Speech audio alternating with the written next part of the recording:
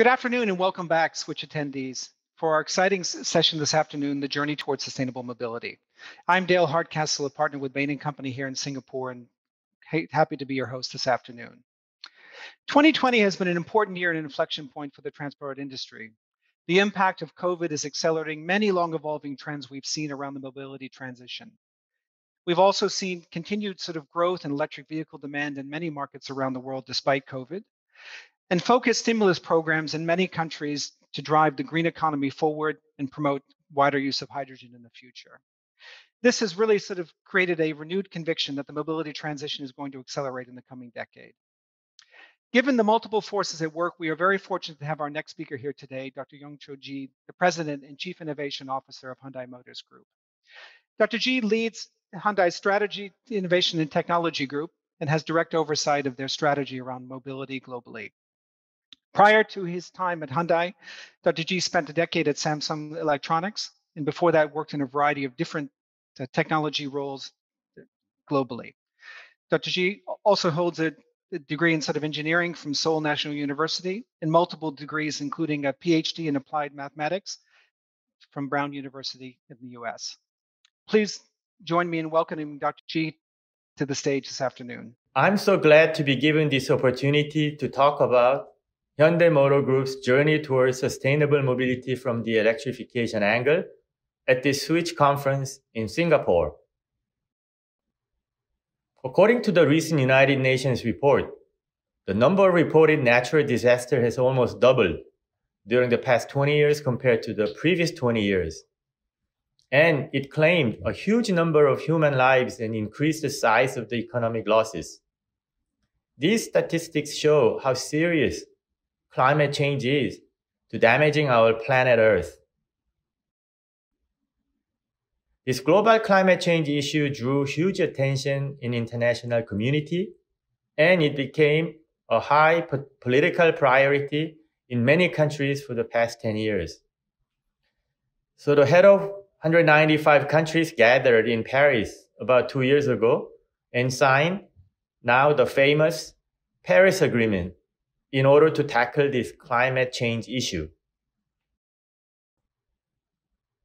With the signing of this agreement, Norway and Netherlands became one of the most immediately announced their national policy to ban the sales of combustion engine vehicles from 2025, and many countries followed that.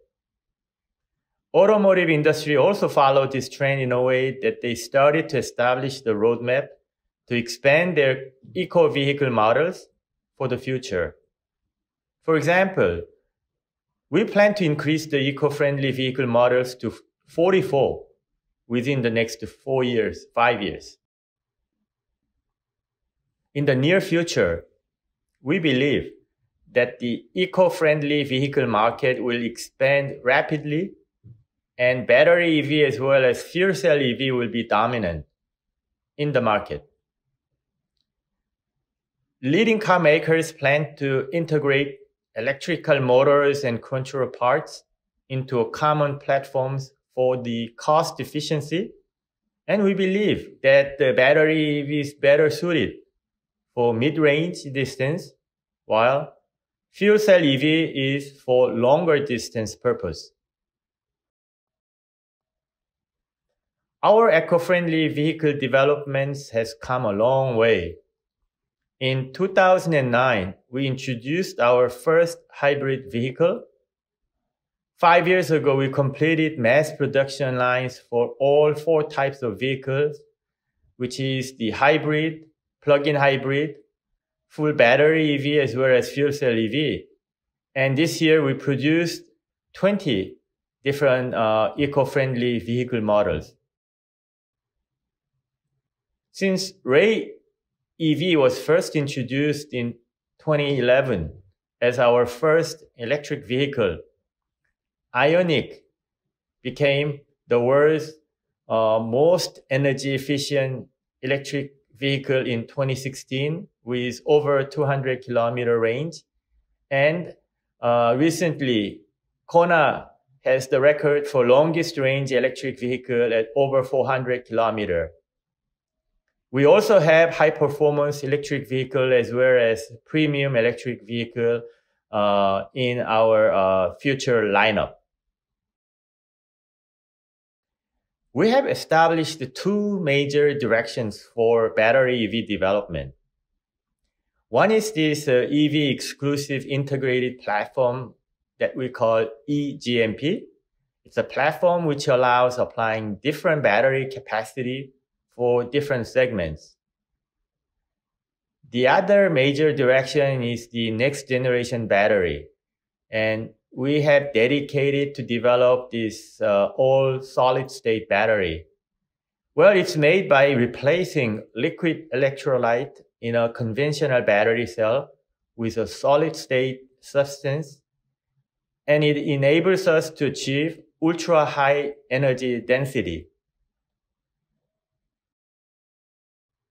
Next, I'd like to briefly cover what to do with these used battery packs, as it creates risk and opportunity at the same time. Hyundai Motor Group sees the business opportunity on used battery-based energy storage systems. With acquired rapid battery evaluation technologies, we are preparing for the commercialization on used battery energy storage system business. Now, let me move on to hydrogen. Hydrogen enables the renewable energy system. In addition, hydrogen will decarbonize various applications from transportation to feedstock. For example, it will help decarbonize transportation as well as industrial energy use and building heat and power. This June and July, numerous governments have announced their own mid to long-term roadmap for hydrogen. For example, in Germany, they have announced in early June their plan to make an investment in hydrogen fields in the amount of 9 billion euros and creation of dedicated organization. In EU, they have established the so-called Hydrogen Society EU by 2050, and also this Clean Hydrogen Alliance. In the case of California, they have also announced what's called the Advanced Clean Trucks Regulation, where they expect the culmination of 100% zero-emission trucks in California by 2045. Korean government is also very aggressive with its hydrogen roadmap. Prime Minister recently led Hydrogen Economy Committee, which was established in July with Hyundai Motor Group playing an active role. We plan to produce over 6 million fuel cell EVs and establish 1,200 hydrogen refueling stations by 2040. Let me now cover fuel cell EV history at Hyundai. For over 20 years, we have consistently and continuously devoted our resources on the development of fuel cell electric vehicles. We initiated this fuel cell development well over 20 years ago. And in 2013, we actually had this first generation fuel cell EV called the Tucson, which was the first mass-produced fuel cell electric vehicle.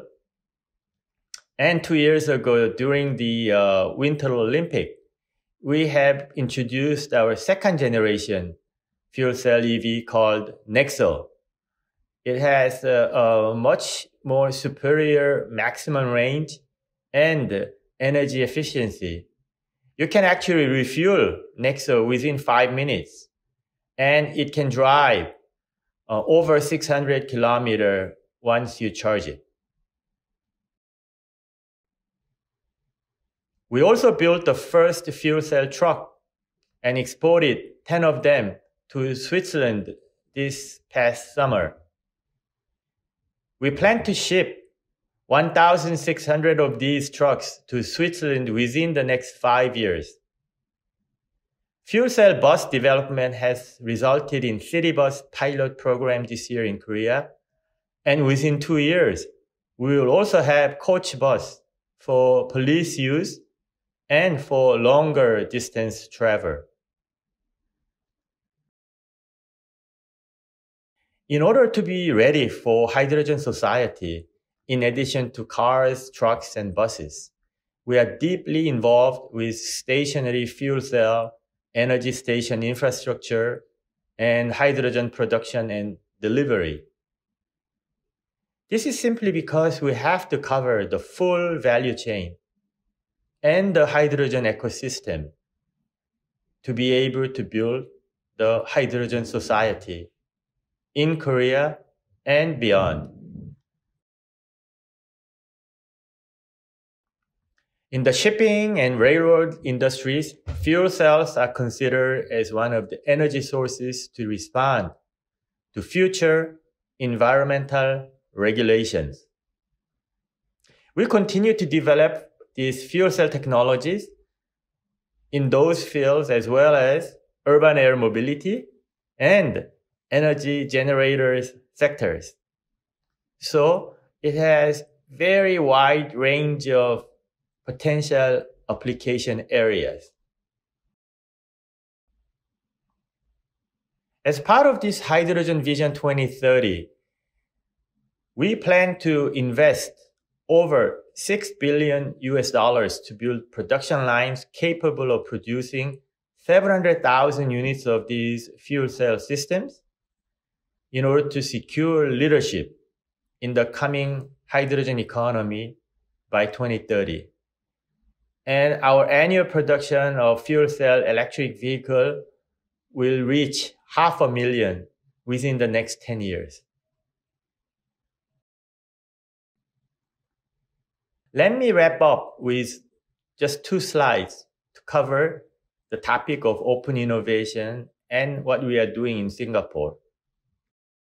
We want to accelerate synergy from open innovation that leverages a wide range of outside-the-box ideas, technologies, and required talents. Our focus areas for future growth is mobility services, smart city, energy, robotics, and urban air mobility. And obviously, AI is the underlying enabling technology for us to take a leadership role in these 5 future business domains.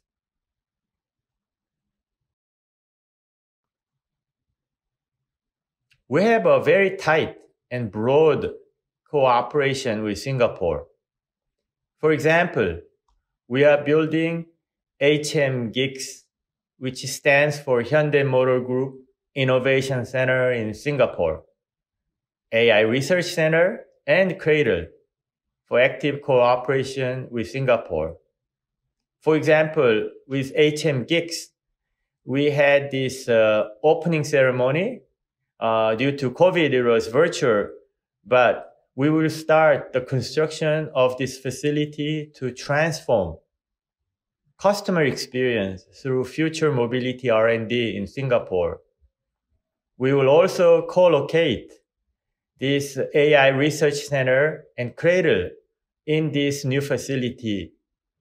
And the purpose of this AI Research Center is pursuing a close cooperation with AI experts in Singapore. And we will establish in Singapore this Cradle, which we have already in 4 locations, in order to strengthen open innovation efforts across not only products, but also services in the ASEAN region. So I want to thank you for your interest in Hyundai Motor Group's journey toward sustainable mobility from the electrification angle at this Switch conference in Singapore. Dr. G, thank you. That was a fascinating presentation. Very exciting to see all the different things happening across Hyundai globally in the mobility space, and a lot of rich ground for us to have questions and talk about different things. I'd like to kick off the Q&A by talking a little bit about ASEAN and new technology adoption. Hyundai has the privileged position of and benefit of a global and local perspective on the mobility transition for many different markets around the world. And while much of the rest of the world is moving very, very quickly to adopt EVs and look at different sorts of solutions, Southeast Asia itself is still moving at a relatively sort of slow pace to adopt solutions beyond the success that we've seen in shared mobility with the likes of Grab and Gojek. How exactly do you envision these technologies are likely to be adopted by ASEAN moving forward, given where we start from today? Well, Dale, I completely agree with you that ASEAN market has such a big upside for mobility innovation. However, it has not gained full traction yet in terms of electrification. Capturing electrification potential in ASEAN will require multifaceted approach. First, the customers in ASEAN have to become more familiar with EVs and its underlying technology.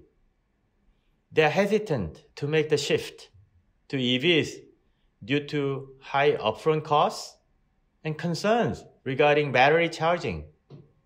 Singapore lacks the subsidies that can lower the upfront cost of EVs for consumers, which makes government involvement in this matter much more important. In order to promote awareness, Hyundai has strategically partnered with Grab, and we are working together to provide the EV mobility pilot services in Singapore and Indonesia. Second, we've got to build upon the awareness and continue to build an EV ecosystem. From our EV pilots, we are seeing that we need more charging infrastructure, better price accessibility, and residual value certainty.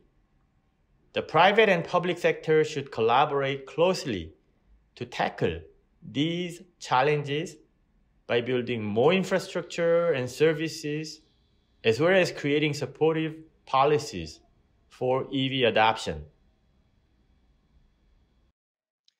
I mean, one of the things that is lacking as we think about the way forward, if we look at the response of kind of governments and regulations as you talk about in Southeast Asia, is the kind of sort of support that we're seeing with green stimulus in many other countries around the world.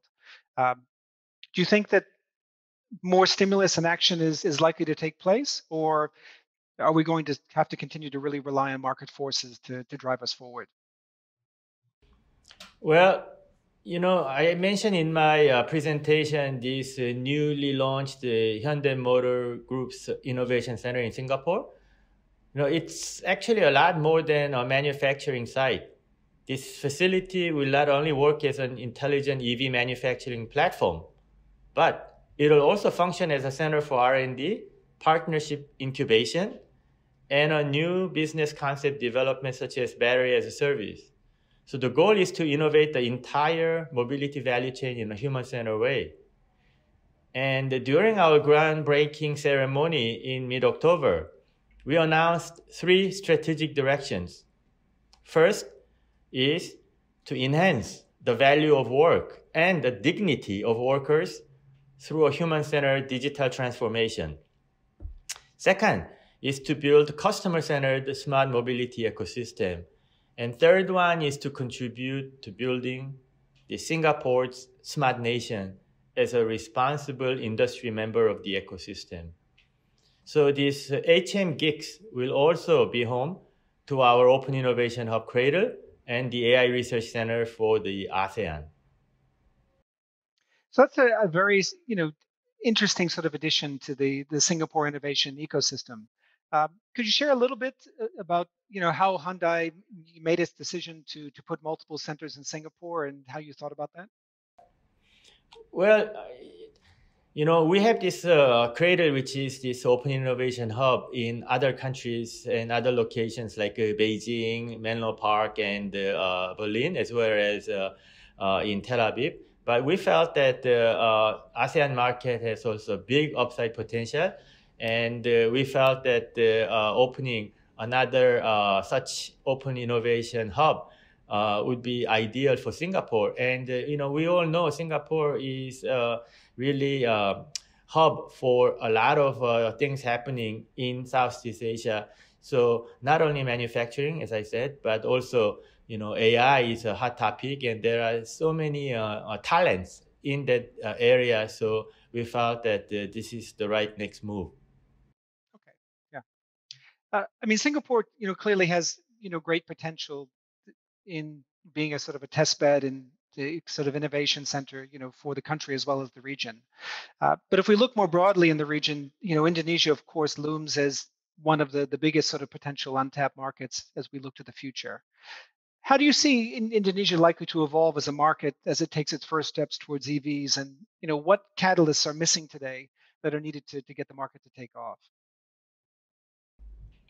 As you just mentioned, Dale, Indonesia is clearly one of the most important markets in ASEAN. It's also a strategic market for us as we plan to open our new factory next year. At the same time, Indonesia is home to the world's largest nickel reserves, which is one of the critical materials for batteries. It also has a competitive labor costs, and these two factors when combined could create a virtuous cycle between battery and EV production. If fostered with the right stimulus, I think that Indonesia could become one of the leading EV production hub in the world. The goals are there, and I believe that we need more proactive policies and support from the government to fully unlock this upside potential. We want to help drive the growth of Indonesia. And that's why we are focused on battery EVs and not hybrids. We believe battery EVs are the right technology that can leverage the car manufacturer in Indonesia. We've already implemented EV mobility services in Indonesia and Grab as a first mover. And we are looking into ways to make EVs far more approachable through services and mobility offerings. Interesting, yeah. I mean, I think we can all see the immense potential as we look across the different sort of countries in the region, and many sort of countries and different sort of players are looking very sort of strategically at what to do. But if we were to step back and rewind, the last decade has really evolved in a direction that few of us had predicted if we were to go back to 2010. And in many ways, it's likely the mobility transition that's already underway is sure to sort of surprise us in the coming years as we see fits and sort of stops across different elements.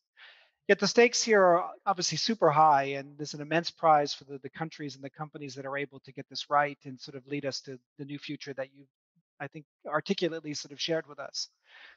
What do you think it's going to take to win in the decade ahead in the mobility sort of space? And how is Hyundai different from the other OEMs who are also positioning in the race?